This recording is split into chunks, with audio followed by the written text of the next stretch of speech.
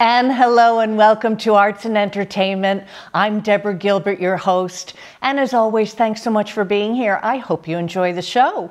Well, we have a wonderful guest for you today, and she has a fabulous title, so let me take a moment and introduce her to you.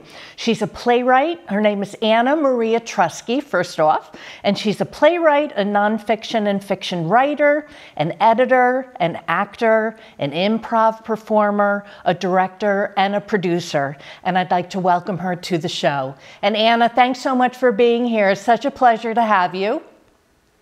Thank you so much, Deborah. It's great to be here with you. I like your opening music. I was dancing here in my chair. Oh yeah, I know. The opening is a nice Broadway kind of feeling, so I'm glad you like that. It is. I had my jazz hands going and everything. That's wonderful. Well, what I like to do in the beginning of the show, which I do with every show, is to introduce the guest to the viewer. So why don't you take a moment and take us back? Tell us about your background. Oh, how far back do you want to go?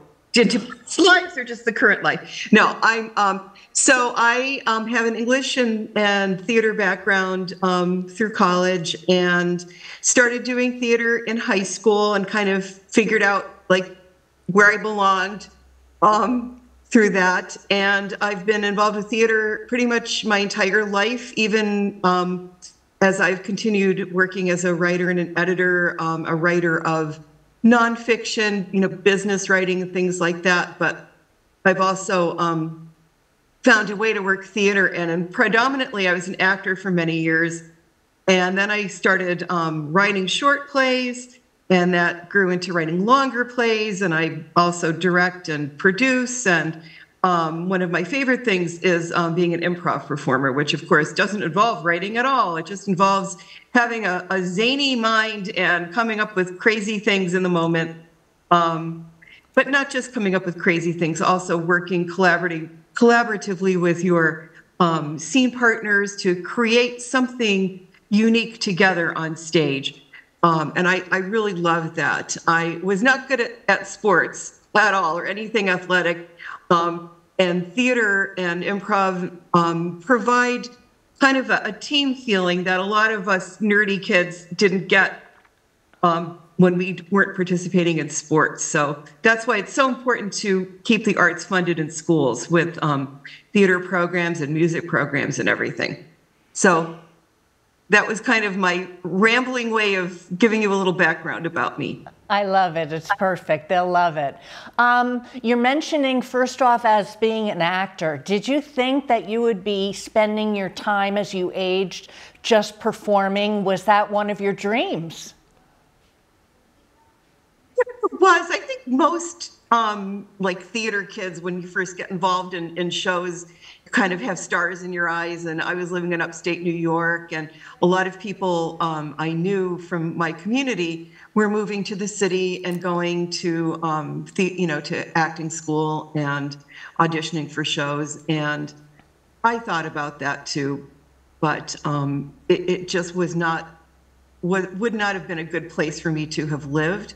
I just didn't want to live in a big city. And, like a lot of creative people, I'm a combination of very confident and extremely insecure. And I also am not a super competitive person, and trying to get into professional theater in New York City would have eaten me alive.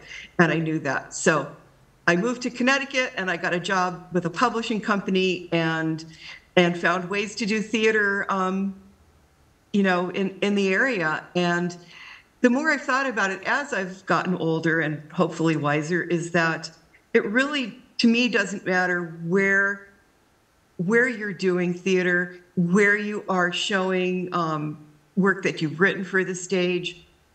People are the same everywhere, and everybody deserves to have entertainment and live entertainment in their lives. And I'm happy to do that wherever, it's kind of like the bloom where you're planted philosophy.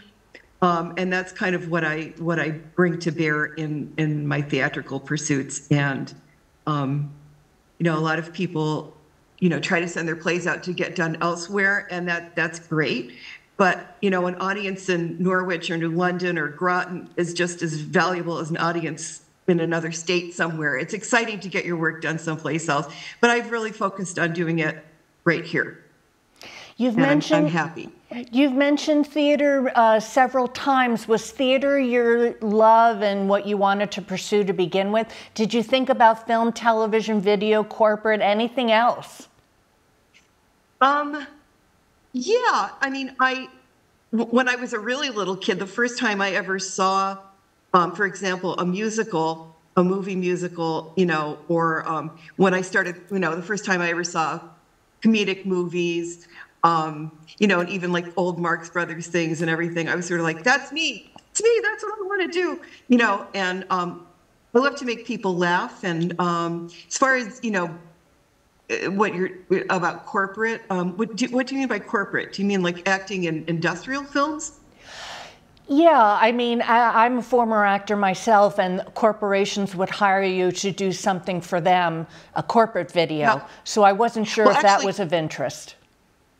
Well, actually, I was writing scripts for corporate videos when I was working at the publishing company that I worked at for 18 years here in southeastern Connecticut. It was owned by Simon and Schuster, and one of the product lines during that time period was industrial film. So I was actually writing them as opposed to acting in them. So when you were writing for them, and you also have written, I believe, some plays, is there a difference in the writing process? Yes, there is. I mean, if you're writing a play, especially if you're not writing it for a specific audience, or you're not following certain submission guidelines or whatever, there's certainly a lot more freedom. With the industrials, we were pretty limited. I mean, I have quite an imagination, but in that world, I had to rein it in quite a bit. Now, also, you were mentioning improv performer. Why don't you tell the audience a little bit more about what that means? So, well, I'll tell you how I got started with that. In 2003, I had written a children's play called Under the Mystic Sea that I was also directing and producing, and it was, I was being interviewed on a local television show about that play. And I had my coat on and I was ready to leave after my interview, and the next couple of people who were being interviewed were in the chair, and people were starting to interview them. And I heard a few things and I kind of stopped in my tracks. And those people, it was Ira Sokolsky and Greg Bliven, and they had this show coming up at the Ivoryton called the Two Man, One Man Show. And it was a fundraiser for an organization that Ira and his late wife, Monica, were starting called Healing Hearts Through the Arts, to raise money for hospice programs to do art therapy for their clients as well as clients' families. And one of the things that Ira has a background in is improvisation. He had worked with Paul Sills, who started Second City, and also was the son of Viola Spolin, who started all the classic improv games that all modern improv is based on. Whose Line Is It Anyway? And all the improv troupes that you see are doing things based on her teachings. So I listened to Ira's interview, and afterwards I said, hey, I really want to help you with Healing Hearts Through the Arts. And he called me up a couple weeks later and said, I'm starting an improv troupe and I'm going to be teaching classes, and I think I need to ask you to be part of it. So I ended up studying improv with him for 5 years, and a troupe grew out of those classes. And we named it Comedy on Demand, which was something I was thinking of using for a business I was going to start up. And so we performed together for about 14 years all around the area. We did improv shows on moving trains, on the Essex Steam Train, and many, many other venues, greenhouses, restaurants, you name it. And what improv is to me, it's a wonderful toolkit of skills that you learn that allow you to respond better to others around you, to listen better, to be a better team player. It's it is about being funny and getting out on stage and making people laugh. But there's a lot more to it than that. And it's all about listening and not trying to pull something where you want it to go, but listening and creating something together. You've probably did mirror games and things when you were an actor, and that's what the mirror game, the classic, mirror game is all about. So that's what improv, is and was to me. It's a way of connecting with other people and having a lot of fun, but also just learning to really be more responsive to other people. A colleague of ours who brought you to my attention, who's been a guest on the program, who I have great respect for, mentioned that you were involved with the Groton Regional Theater. Why don't we take a moment and talk about that? What will you be doing? So I recently rejoined the board of Groton Regional Theater, and I agreed when I joined the board to produce a show for the group, because the group, like all the theater groups in our area, when COVID struck, it really kind of knocked everybody for a loop. And they're really, Groton Regional Theater is really trying to get back in gear again. They used to do, a full season every year. And so what my love is original work as a playwright. And of course I love original work for the stage, but it's also, I'm not so enamored of doing a production of the same show that's been done 9 million times for 30 years or whatever. I really like new work. So I suggested that we do an evening of plays about motherhood, because it's in May. It's the weekend after Mother's Day. May is a month for mothers, but it's also, I thought it would be a good topic because everyone certainly had a mother, or still does if they're lucky. And some of us are mothers. I'm a mother to 4-legged furry creatures. But I thought it would be a topic that everyone could relate to. And all the writers are from Connecticut. They're really great. And we have an evening of 9 short plays that are ranging from hilariously funny to very, very poignant. And we're very eager to get this up on its feet in front of an audience. I think you're going to love it a lot. Speaking of that, you're reminding me of the calendar. What does your calendar look like for 2024, even into 2025? Do you have things planned? I do have things planned. So I've written a murder mystery that is going to be done as a dinner theater at the Thames Club on May 18th. And it's a fundraiser for Ledyard High School's class of 2024's senior class trip. And I'll probably be doing the same show again for Groton Regional Theater as a fundraiser in the summer. I'm going to be involved with the Meteor Night 24-hour play festival up at the Burton Levitt Theater in Willimantic as part of Wyndham Theater Guild, and that's, I believe, June 22nd. And I have written a new play that's a comedy, it's a full-length play called An Italian Christmas Eve Feast that will be done on December 20th and 21st at La Luna Holiday Inn in New London. So I'm going to be working on, I have the play all cast, we've already had a read-through. I'm going to be working on getting all the ducks in a row for that, getting the publicity out, getting a rehearsal schedule set. And then we'll be rehearsing into, all through the fall for that. And I have a wonderful cast lined up. And then I have this crazy full-length play I wrote several years ago that I've been thinking about turning into a musical, and I'm hoping to be able to work on that. Okay, let's hold that thought. I'm Deborah Gilbert. You are tuned in to Arts and Entertainment. We're going to take a break. We'll be right back.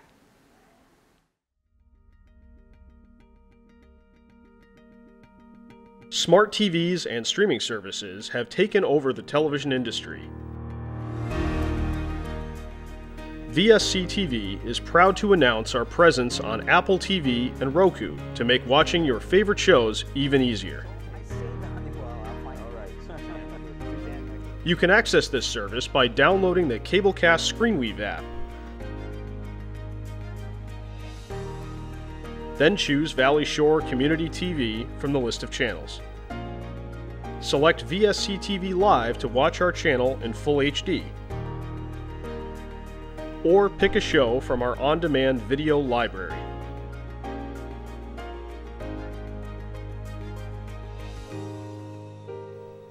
VSC TV is your local Connecticut Mid-Shore Valley digital connection. And welcome back to Arts and Entertainment. I'm Deborah Gilbert, your host. And as always, thanks so much for being here. I hope you enjoy the show. Well, my conversation continues on with Anna Maria Trusky. And Anna, you have a very long title and a wonderful history of things that you have done in your life. Is there anything in particular that you have fallen in love with that you love doing? I love doing everything that I'm doing right now. And I'm interested in lots and lots of things, but one of the things that I'm working on too, as I can fit it in, is becoming fluent in Italian. I lived in Italy as a child, and my mom grew up in Naples, and she passed away a year ago, April 19th, and I'm still dealing with that. I would like to become fluent in Italian. I know Italian very well, but I'm not fluent. And I'm really hoping to take a trip back there and reconnect with my cousins who I haven't seen since I was in college.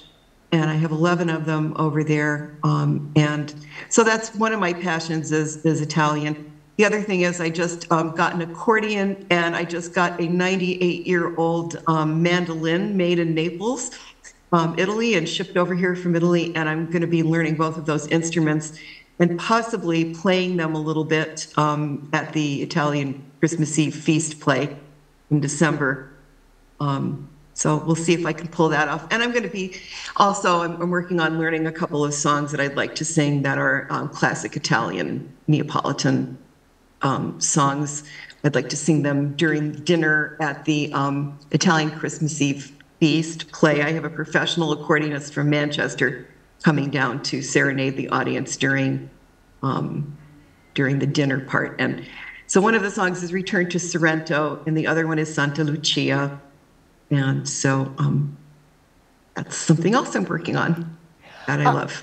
To the person that's watching us now that's saying, oh my gosh, she has such a background, playwright, nonfiction and fiction writer, an editor, an actor, improv performer, director, producer, any kind of advice for somebody who would be thinking about pursuing anything in the arts? I mean, you've touched on so many opportunities here. What would your thoughts be for them to get started?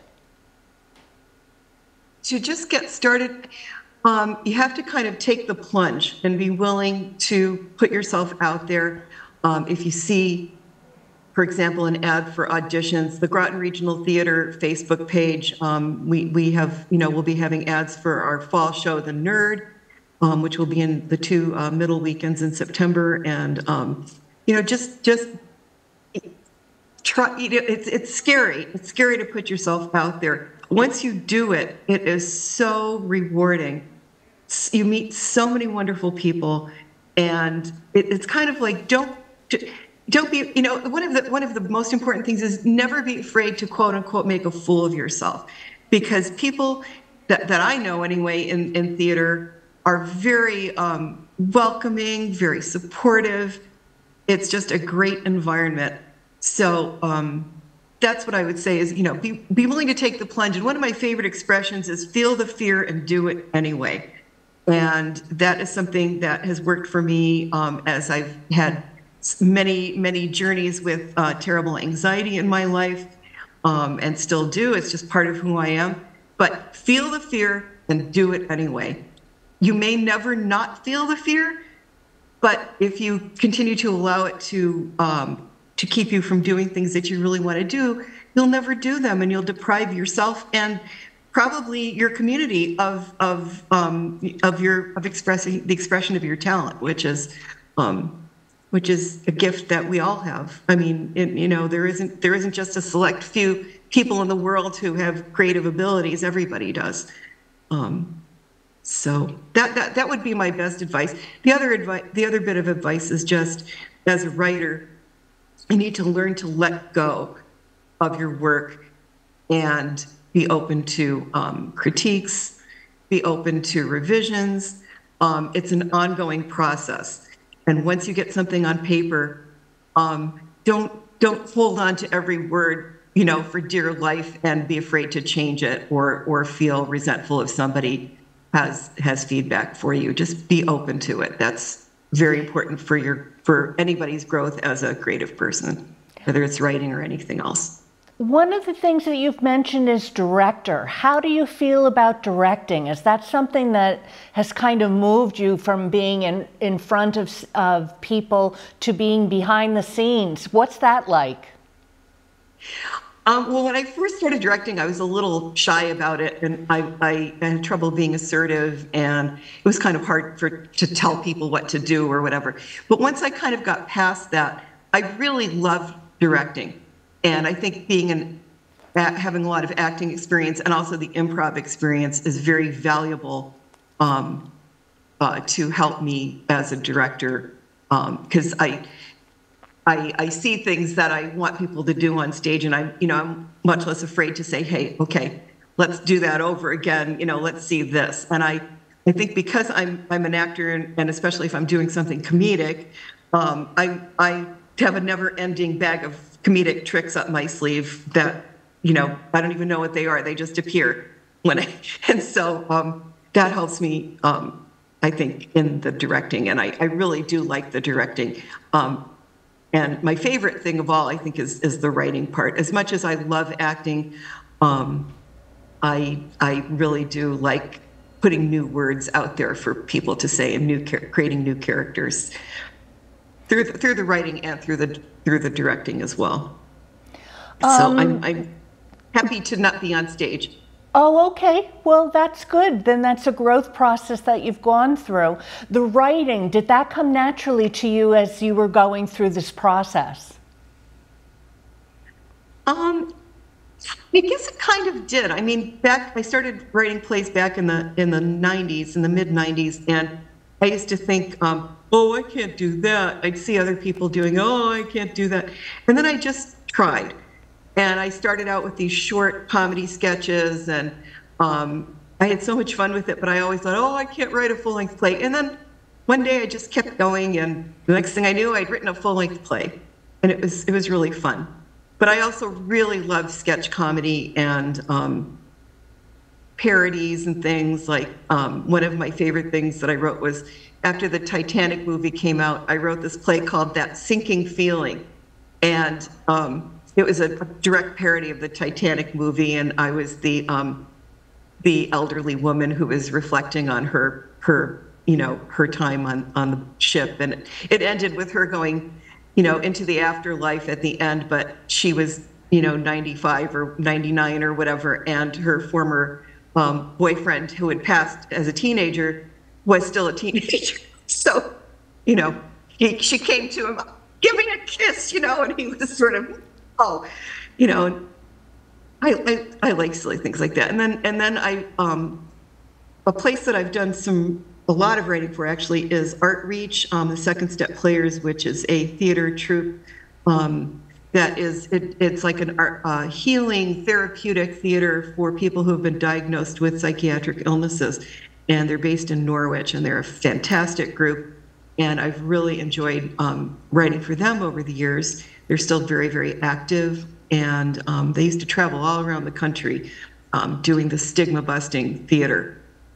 But they did start in New London, the New London, Waterford area, and used to do a lot at the Eugene O'Neill Center. Now they're mostly out of the Chestnut Street Playhouse in Norwich, but I've really enjoyed that. Another parody I did for them was My Big Fat Freak Wedding, which was obviously a parody of My Big Fat Greek Wedding, but the twist was that everyone in the Greek family had been diagnosed with a psychiatric illness, and they were horrified that the boyfriend had not been diagnosed with a psychiatric illness. I mean, it was bad enough that he wasn't Greek, but the fact that he was undiagnosed was even worse.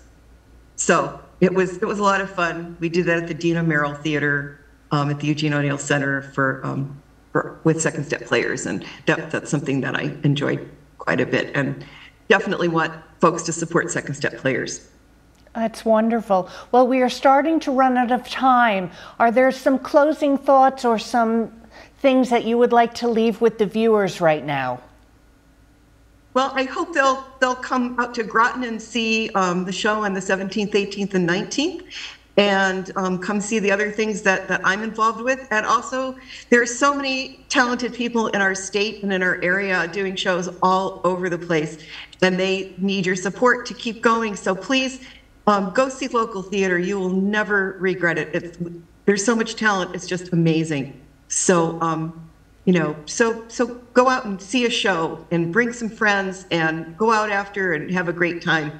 That's what keeps the world going. I mean, with all the craziness going on, we need these heartfelt experiences of emotion that we can see if we go see live theater. So well, that's my parting, rather incoherent statement. Well, you're absolutely right. You can't beat a great something in theater, and all the things that you mentioned in your background. It's just been so wonderful having you share your life with us. Thank you so much for being here today. Thank you so much, Deborah. Take good care. Stay well. You too. I'm Deborah Gilbert. You've been tuned in to Arts and Entertainment. In case you need to reach me, I'm at artsandentertainment@mail.com. Well, I hope you have a super day today. Thank you so very much for tuning in. I'll see you next time.